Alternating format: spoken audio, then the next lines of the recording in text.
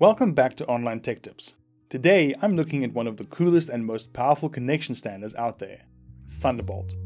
We'll talk about what it is, how it works, and why it's a game changer for your PC. First, a bit of a history lesson. Thunderbolt is the brainchild of a collaboration between Intel and Apple.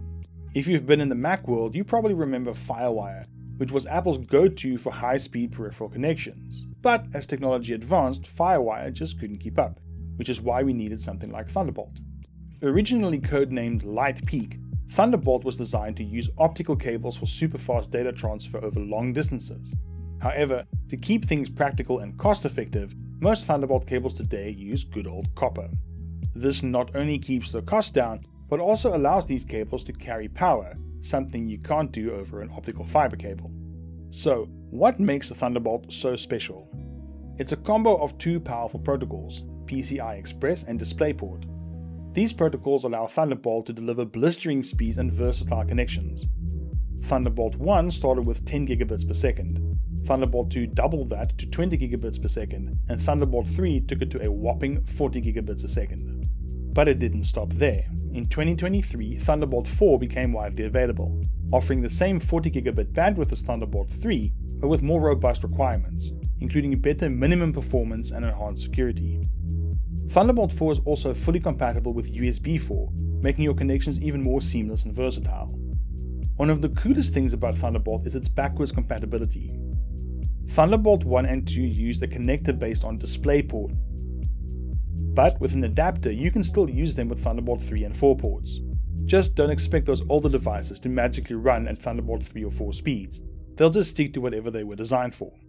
What's also great is that Thunderbolt 3 and 4 ports include a USB controller, so any USB device will work in the Thunderbolt port. However, the reverse isn't true. Thunderbolt 3 and 4 devices won't work in a USB-C port, even though they share the same physical connector. Also, to take full advantage of Thunderbolt's capabilities, you'll need to use a Thunderbolt certified cable.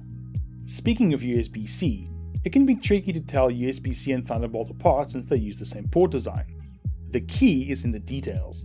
Look for a small lightning bolt icon next to the port or on the cable itself. If you see that, you've got Thunderbolt. Thunderbolt has become super popular, especially in laptops like the MacBook, where it's often the only port you'll find, and for good reason. With Thunderbolt, you can daisy-chain devices or use a hub to connect multiple peripherals through a single port. This is awesome for those of you with a minimalist setup, just one cable to rule them all. Plus, Thunderbolt's bandwidth means you can connect seriously powerful devices like external SSDs or GPUs. Imagine upgrading your Ultrabook's graphics performance without buying a new laptop. That's the power of Thunderbolt. Now, you might be wondering, what's the deal with Thunderbolt 5? Well, as of this recording, Thunderbolt 5 has been announced and is set to hit the market soon, potentially offering up to 80 gigabits of bandwidth, double that of Thunderbolt 3 and 4. It's also expected to bring even better support for multi-monitor setups and high-resolution displays. But don't worry if you've already invested in Thunderbolt 3 or 4. Thunderbolt 5 will be backwards compatible, so your current devices will still work, just not at the new speeds. And that's a wrap on Thunderbolt. If you found this video helpful, give it a thumbs up, and don't forget to subscribe for more tech tips and explanations.